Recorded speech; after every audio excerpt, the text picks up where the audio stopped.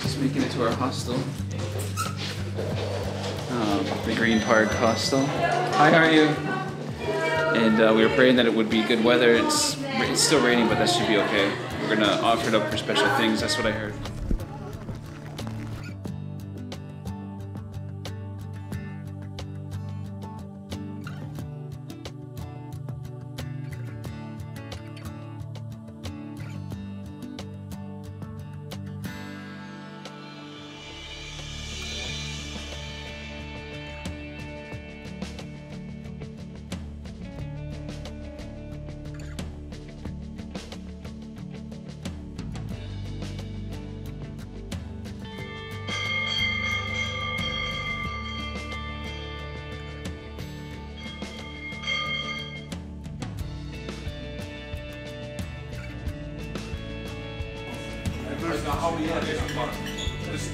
Hey guys, we'll take the cook. Just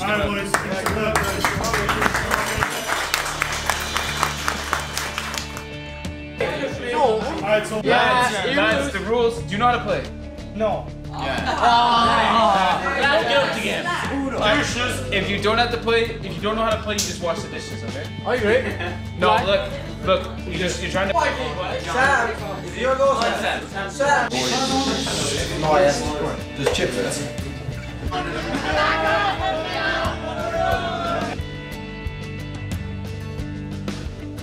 Yeah, so we're just about to start the trail, the race to Knock for Our Lady, and just hoping that we get there safe. Yeah, this is live from the Green Causeway.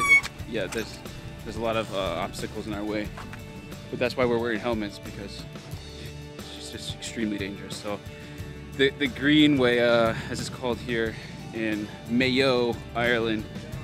It was Croagh Patrick yesterday, which was really epic, really cold, really rainy, but all the boys did it with a good heart, I think.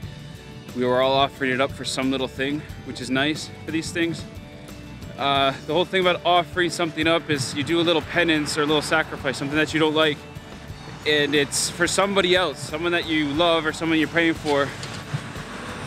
And you ask the Lord to like give them strength or give them grace for their conversion. And so your pain that you're going through is for them. And we are the last of the Mohicans. Oh, great. Dude. Sorry, massive truck passed me out.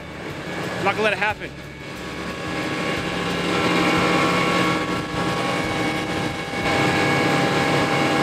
He's got me. I think he's got me beat.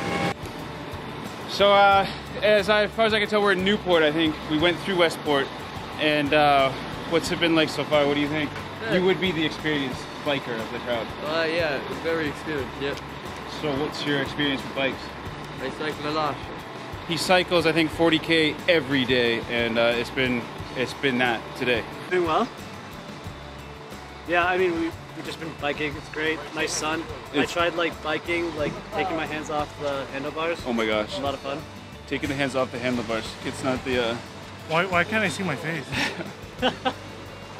I think we might be heading off. You guys, how's it been so far? Has it been a good experience? It's brilliant, man. Brilliant. What would you say? Ooh, what is that? Sausage roll. That is a sausage roll for all you there in America that don't know what that is. Munch. That is a munch tasty treat here in Ireland, and I think it's what the lads' boys usually go for. Is that right? It is, yeah. So were you guys in the front of the group or the back of the group?